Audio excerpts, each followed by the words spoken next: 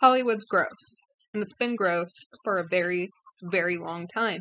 And somehow they have opinions about everybody and everything. So let's talk about those who they choose to adulate and really like. Now, I'm not going into everybody that has a history because that would be a very long video because it's really disgusting there. But today I kind of want to talk about Kirk Douglas. So everybody loves some Kirk Douglas. Well, let's talk about his past a little bit, okay? So this is all allegedly. So let's get this out now. Allegedly. Kirk Douglas allegedly R-worded Natalie Wood violently when she was 15.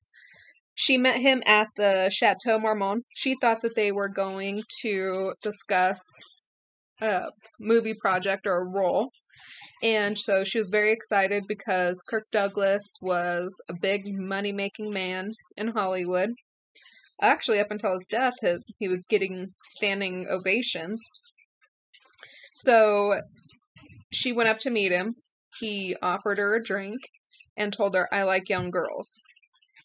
Threw her on the bed when she tried to leave, and R-worded her so bad that after the hours that she was up there with him, had to be rushed to the emergency room because she was bleeding. And while she was at the emergency room, her mom told her not to file a complaint because it would ruin her career.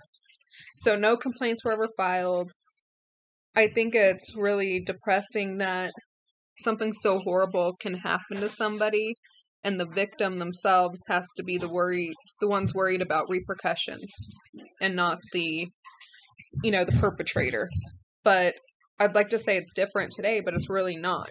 How many times, are current Hollywood stars acting crazy and getting away with it? So, and that's not even really, it's really bad history, but obviously he's never been charged, so it has to stay allegedly. He also has ties to a woman who disappeared in 1949. Her name was Jean Spangler, and so he's linked to her disappearance. Now, Stephanie Harlow has a really good video on here about it, so I really suggest you look it up and check it out. But anyhow, so on the night of October 7th, 1949, Jean left her daughter with her sister-in-law, Sophie. She told her sister-in-law that she was going to meet her ex-husband, Dexter Brenner, to talk about some child support that was still owed to her and to talk about maybe increasing her monthly allowance for that.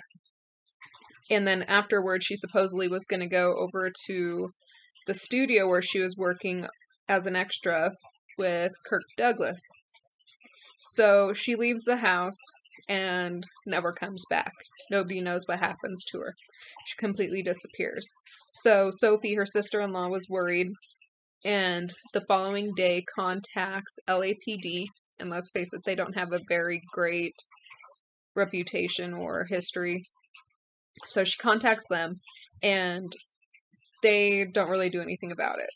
Jean Spangler was also a showgirl, so she worked at this nightclub where they had like dinner theaters and just a general job where it doesn't come with a lot of respect, especially for women. Any women that would become a showgirl basically was considered living fast, especially in the 1940s. So she disappears, and eventually her purse is found in Griffith Park. And there was no money stolen out of it because she was broke. She was going to go get child support. The only money that she had in her purse was her lucky silver dollar.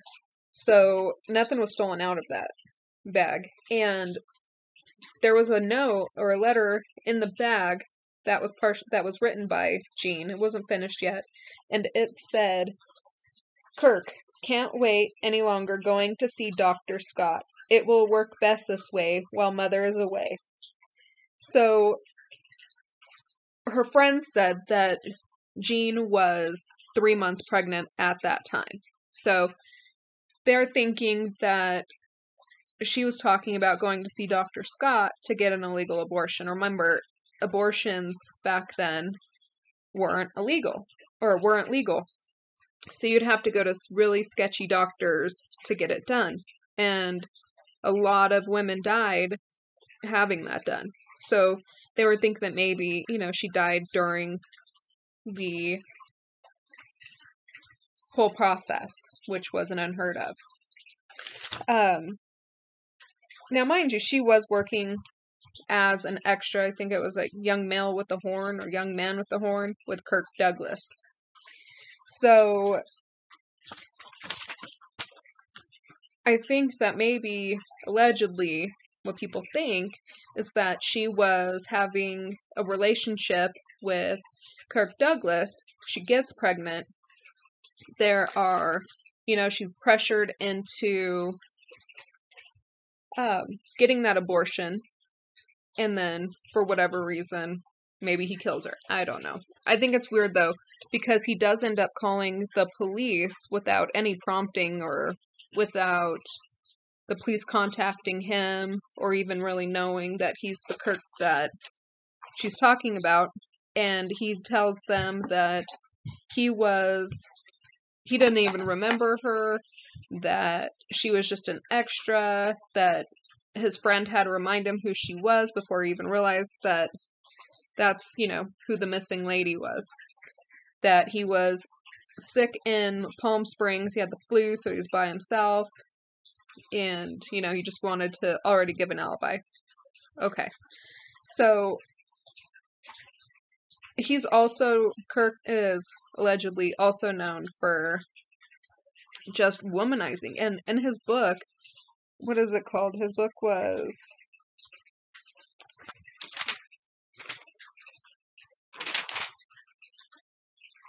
The Ragman's Son, his first book, where he talks about growing up. He says that he was a womanizer, a heavy drinker, and that sex was like big game hunting to him, so he didn't take it very seriously. There's also interviews with Michael Douglas that he says that he didn't want to bring his girlfriends around because his dad was such a womanizer that his dad would end up making passes at his girlfriends the entire time. But once again, more on that can be found.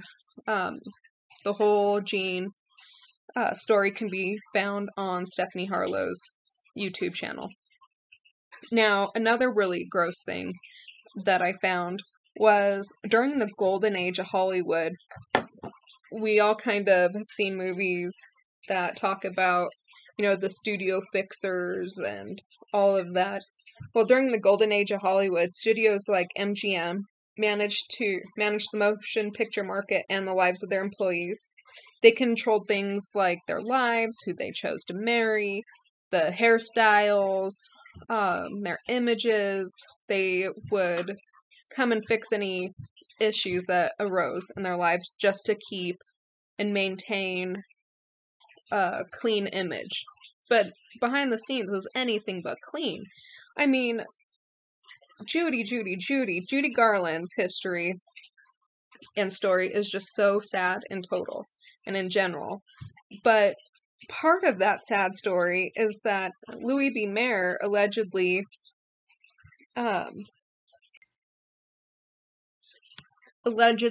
groped Judy Garland when she was only a teenager. So, as a woman in that situation, in those surroundings, you weren't safe.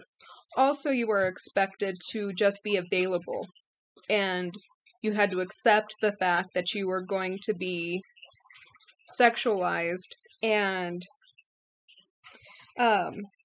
men were just going to assume that you were sexually available to them. You had the casting couch where women were expected to perform certain acts if they ever wanted to have a chance at a role. Especially as they're working their way up to bigger status, they were expected to put out. And it's just, I guess, I mean, look at Weinstein. You still hear about that to this day. So, there's not a real place to be safe in that atmosphere and in that environment. They were kind of handed out like, women were handed out like party favors for parties and, outings for stag nights for men. If they knew somebody in the studios, they would get a bunch of aspiring starlets together and have them entertain the men. Women would get raped, and you couldn't say anything about it because you would get shot down, you would get told, all these things, and the media would be told stories about you to discredit you and to make your own life seem sordid. So there was really no outlet to notify anybody. Also, another, god of the, silver screen was Clark Gable. And so you look at Clark Gable and you really don't want anything bad to be associated with him. But it is alleged that in 1935, Clark Gable date-raped co-star Loretta Young while on an overnight train from a studio location back to Hollywood. Now, that was bad, but what's even worse is she gets pregnant during this encounter. And she hides her pregnancy. She gives birth, all in secret. She gives her daughter up to an orphanage. And then she adopts her when her daughter is 19 months old. So, I mean, just the muck. I mean, and then George Hodel, if you don't know, he is the suspected killer of the Black Dahlia. He was actually friends with people like Man Ray, John Huston, and other very, powerful Hollywood people. But I'm going to do a whole different, show, I guess, about him. So it's a very sordid mess. So really, it's just, those two stories are just the tip of the iceberg. And I will try to look more into it and do other, episodes about them if you're all interested. And last time I looked, I had 4 subscribers, so thank you. I appreciate you, and, pass it on to friends and family. I'm hoping to get better at this, so thank you again, and hit subscribe if you haven't already, hit like, and best wishes.